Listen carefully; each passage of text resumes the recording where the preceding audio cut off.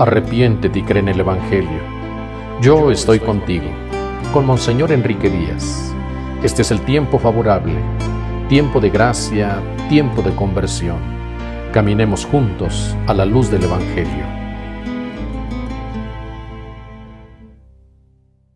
12 de abril, Martes Santo.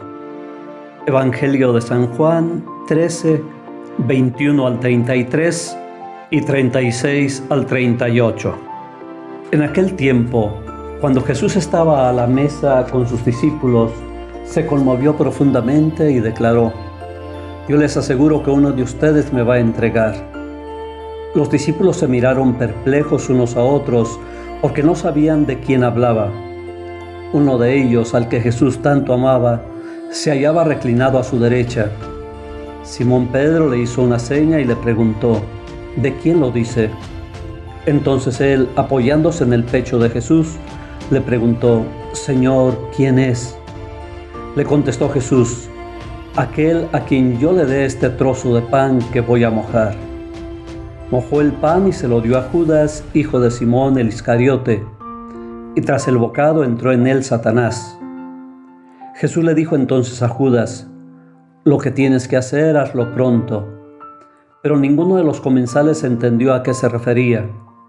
Algunos supusieron que, como Judas tenía a su cargo la bolsa, Jesús le había encomendado comprar lo necesario para la fiesta o dar algo a los pobres. Judas, después de tomar el bocado, salió inmediatamente.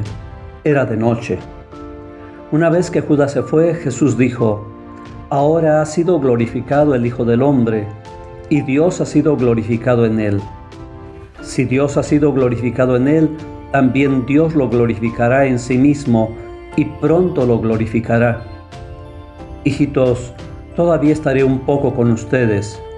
Me buscarán, pero como les dije a los judíos, así se lo digo a ustedes ahora. A donde yo voy, ustedes no pueden ir». Simón Pedro le dijo: «Señor, ¿a dónde vas?». Jesús le respondió: «A donde yo voy no me puedes seguir ahora, me seguirás más tarde». Pedro replicó: «Señor, ¿por qué no puedo seguirte ahora? Yo daré mi vida por ti». Jesús le contestó: «¿Con qué darás tu vida por mí? Yo te aseguro que no cantará el gallo antes de que me hayas negado 3 veces». Palabra del Señor. San Juan nos presenta hoy una escena que es parte de la despedida de Jesús en la última cena.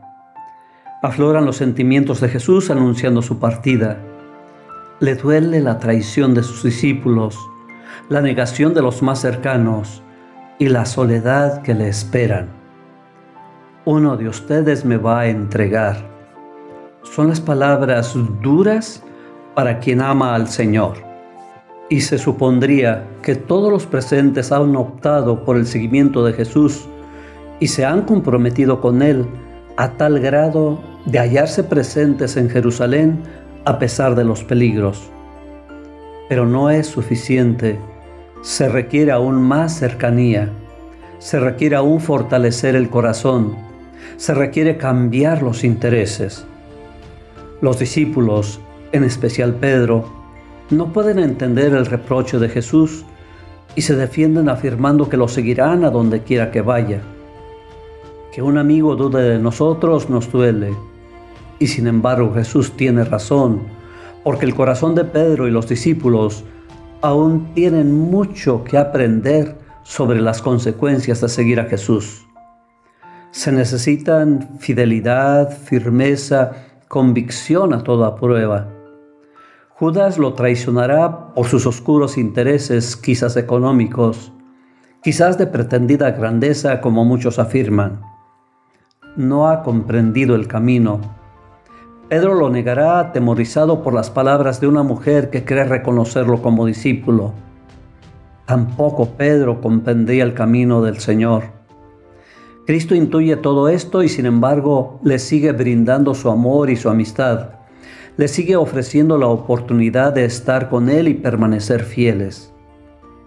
También hoy Jesús nos invita a estar muy firmes en su amor y nos invita a compartir su donación en el memorial de la última cena, la Eucaristía.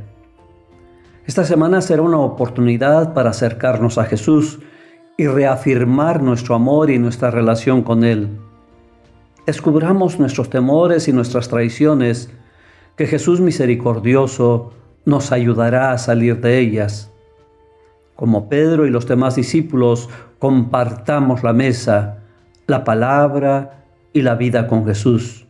Como Cristo estemos dispuestos a servir, a dar la vida, a descubrirlo en los últimos y los más pobres.